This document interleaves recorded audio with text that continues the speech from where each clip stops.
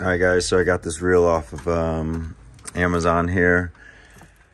Came with the reel, the hose, the whip to connect to your pressure washer here.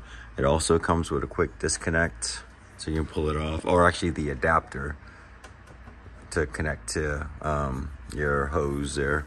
So anyways, it comes with all that, and here it is. And also has an adapter here so that it connects to the pressure washer hose. Have it mounted there, and on this side is a locking mechanism so that it stays like that, so it doesn't unreel and re-reel or whatnot. So anyways, you just pull the pin, turn it, and then it's free flowing again. The tension's pretty good, quality's pretty good. I like it for the price, so I'll link a description and then check it out, guys. It works pretty good.